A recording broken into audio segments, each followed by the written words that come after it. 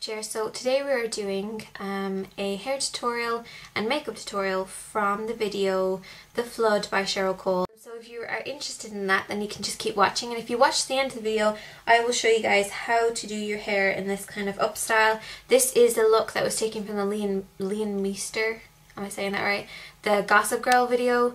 A lot of you have been asking for it, so I said I would create it, and she did it in this video, so I just thought I'd put two in one and you guys can see how to do this look as well, so just stick to the end of the video for that. So I really hope that you enjoy this and just keep watching. Let's get started in the look. Now I'm not going to use a primer because we're using kind of basic shades, so we don't really need to. I'm going to be using this palette by Rimmel. It's just these three colours, three simple colours. We got nice cream, a kind of dusty brown, has a little bit of a shimmer to it. I don't know if you can see it on the camera, and it has kind of a golden warmth to it. Now this is kind of more matte, but we're mainly going to be using that middle one. You're going to use damp brush again, just my little technique for getting the best out of your eyeshadow. So just dip it in some water, I have my water here, dip it in some water, dip it on a tissue, and then just go straight into that first shade, which is the nice pale shade. So we're going to take a little bit of that. We're going to brush this just in the back of your hand just to make sure that you've got the right consistency.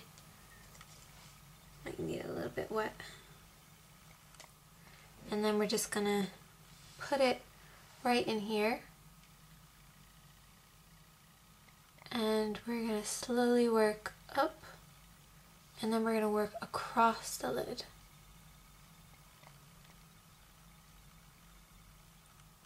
Now this isn't too noticeable, it's just very kind of slight and soft, and we're going to blend back over it again. But I just want to brighten up the center, well the inner part of the eye, so it kind of opens the eyes a little bit. And then I'm going to wet my brush again, and I'm going to soak this a little bit more so it's more on the wet side, so that I can turn this more into a liquid liner. So, and then I'm going to pop it right along here. So if you didn't have a white pencil, you could use this. We're going to move on to the second shade. So you want to dampen your brush, tap off the excess. I'm using a flat brush the whole time just because it's a lot easier. And I'm going to be using that middle shade. So as you can see, now that it's kind of on the wet side, you can kind of see how the shimmer is coming up more. Test it on the back of your hand. Looks like that. It's like a browny golden colour. And we're going to pop this all over the lid. So just start in the center and work your way out, and then you can bring it back across again. This time I'm going up over, and you can blend it right into that creamy first colour, but just very gently. You don't want too much. And remember the imaginary line that we have from the outer part of the eye up to the brow, you don't want to come out too far. So just stick mostly to the lid,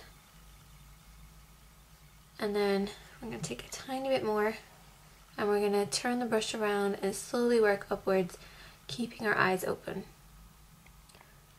And what I want to do is I want to recede my brow bone, which is right here. So we're going to slightly darken that. And in this video, she kind of has the colour going pretty far up, and then just keeps this brow bone clear.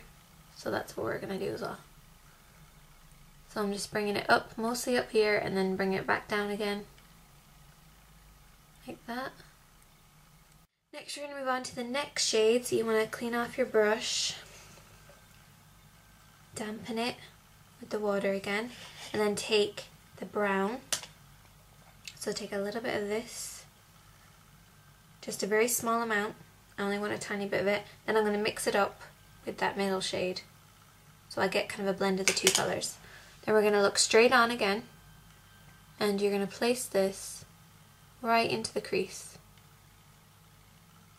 Now I want to make sure that I don't put too much of this on, so I'm just going to blend it away again, and then keep building up to get the right shape. I just want it to be a slight hint of depth in the eye. But I still want to keep that mid colour as our main colour in this look. So now we're just going to take that first shade again, because it's a matte colour. If this first colour wasn't a matte colour for you, try and find something that's creamy and matte. Take a little bit onto the brush, and we're just going to put this underneath the brow bone. I'm not bringing it all the way across, I'm just doing it up here, and then I'm just going to blend it away with my finger. Now before I move on to mascara, I'm going to take my little angled brush and do my eyebrows, because her eyebrows are kind of dark in this look as well as kind of dense. So I'm actually going to take that last colour, so we're sticking with the same palette the whole time just to make it easy for you guys. And I'm going to take it onto the angled brush. Now this is a matte brown, so that's why we can get away with it. Yeah, it's definitely more on the matte side than anything else. So we are going to take this through the brows to make them a little bit more dense, gives them a bit of shape, even though her eyebrows are a little bit kind of more flat, whereas my eyebrows have an arch to them. So what I'm going to do is I'm going to round them off a bit. We're going to do the hair in a few minutes, but I'm going to move on and do the lips. So I'm going to take this colour by Rimmel. This is Candy number 2. Looks like this. It's pretty identical to the one she's wearing in the video, unless she's using MAC, and then it's probably MAC's Baby, I think. That's what it's called. I'm not sure. But I'm just going to put a little bit of this straight from the tube onto my lips. It's a glossy light pink, and I've also neutralised my lips with a little bit of concealer before I put this on, so it's extra soft pink. And you can add a little bit of lip gloss over the top, but you don't have to. I kind of wanted to keep it a little bit soft and satin, which this kind of has a soft satiny finish.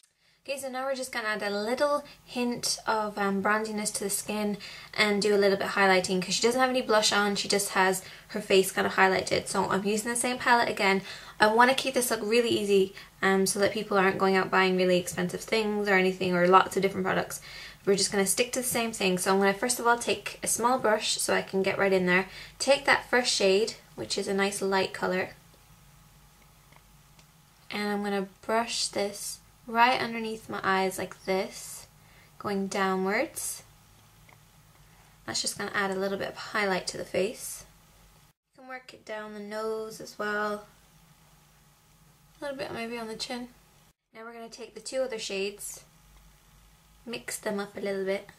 Now this is quite dark, so go sparingly with it. Smile and get right underneath those cheeks, like this.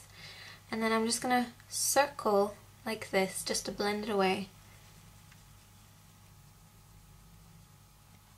And this is just going to really kind of define the face and give it a lot more shape. I'm going to bring it up here, up towards my forehead. So I'm working up the temples like this. And this is just going to, see how much shorter my forehead kind of looks that way, because I have quite a broad straight one. So it's just going to define the face again. I'm also going to work it right underneath here, just because I have kind of a square jaw. Now we're going to curl our eyelashes and add our mascara. I'm going to be using 2 types of mascara in this look. I'm going to be using Sexy Curves and Volume Flash Mascara, so that I can get like a really good kind of fake look almost, without using too many coats of anything, because one adds volume while the other adds kind of length. I'm going to curl my eyelashes. I'm going to try and get the most of the outer part of the eye so I can curl them more, and then kind of keep the other ones going so it kind of goes in a swirl motion, if that makes sense. I hope that makes sense. Okay, so now we're just going to move on to the hair. So the great thing about this hairstyle is it's kind of messy. Your hair doesn't have to be perfect, it doesn't have to be too styled. It's actually better if it's a day old, if you've been out in the wind and it's all kind of wind swept. If you've maybe blow dry your hair upside down and don't have time to do anything else with it. This is kind of the look that I do when I have no time and I've just blow dried my hair upside down, and then it's kind of like poof, and it's crazy. So this is just the easiest way to kind of tame it and give it some kind of style. So all you have to do is use your fingertips to be your kind of brush. You need 2 hair ties. Well, you can use 1, but I actually use 2 because my hair has short layers, so I have to use 2. So just 2 small ones, preferably something that's similar to your hair color, so like dark for me, light if you have blonder hair. But it's all about kind of keeping it kind of curly. So my hair was kind of curled yesterday, and the curl is kind of going out a little bit, and it feels like it has a lot of kind of product in it. So it's the kind of easiest way to keep your hair up when it's kind of not on the really styled side of things. So what we're going to do is we're going to use our fingers and we're going to grab it all the way up as high as you can, and make sure you grab all the little bits from down here. Now you can pull out bits from the edge. So just by the ear, you can just pull out bits here, like that, because you kind of want it to be messy. And then you can just curl them with your fingers. Make sure they're not really long bits. That one's a bit long, so I might take some shorter layers. And take your bangs down, and a little bit of hair perhaps, but keep the majority of the hair up here. Now this can give you a headache if it stays in there the whole day and you're not used to having hair up, so just be aware of that. I tend to get headaches when I have my hair up really high. So now we're just going to take our first hair tie, and we're going to make sure that the bump is kind of even on both sides. You can smooth out a little bit. Grab the hair and tie it with one hair tie. So just like you would a normal ponytail basically. But see, it's kind of messy. Then you can take your second one. You're going to pull the hair so that you have all of it through. So it's completely smooth all the way through. Then what you're going to do is you're going to grab the hair like this. So it's looped around once. So it's kind of, just take the edge and push it against where you tied it. Then you want to loop this hair tie over that, like that. So you just kind of have this loop right here. Then you want to mess it up a bit and start pulling out the shorter layers like that. So it's just really kind of messy. Play with it, scrunch it, move it around, maybe backcomb it if you have quite thin hair. But it's all about kind of playing around with it so you kind of get a scrunchy look. Now if you have any problems with the longer bits coming out and you want to kind of build the hair up so it's more bulky up here, what you can do is you just push them up, take a bobby pin and just randomly pin pieces in, and you get kind of a more sculptured effect, and it also keeps the hair up. So I've just pinned those two in right there. So it's kind of more sculptured. Just play around with it. Try and make sure you cover the hair ties that are in there. And then you can add some kind of a hairband. So you could add something like this, which is just like little beads. Kind of matches my hair colour, so kind of looks like a little design. You can add something that's like completely different. So like a white hairband like this. This is just a really old Hello Kitty hairband that I had since I was like 10 or something. So you just throw those in. Or you could try something like this, which has a nice little design in it. This is the one that I wore in the video where everybody was asking how I did my hair, and it was exactly the same way as this. So that's kind of the design. It's just, I think this is from Penny's. And it's just a little hairband. And it just has a nice little design on it. And I'm just going to fix up my bangs a bit. Give them a bit of height.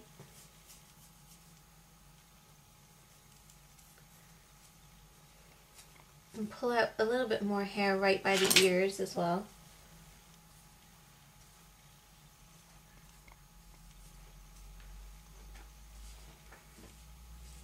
But that is the messy up style that I did. It's really, really simple and it doesn't take too long to do. And it's great for those days when your hair is just not going anywhere and it's not styling or anything. And you can just throw it up in this. And it's kind of the way that she wore it in the video. She kind of swept all her hair up and then she went outside and she had the scarf and stuff. So that's kind of what I was going for. It's a very relaxed kind of do. And I tend to do this a lot just to throw my hair back because it kind of gets in my way sometimes. So if you have any more questions about any of the products I use in this, the list of everything's going to be in the box below, but you can ask me anything anyway. You can ask me here, you can ask me in Form Spring, or you can ask me on Facebook. All the links of those things are going to be in the box below. So I really hope you enjoy this. Check out the song because I absolutely love it. It's just going over and over in my head all day long. So I had to do a video about it. So I really hope you enjoyed this. I'm Sineadycady. Thanks for watching.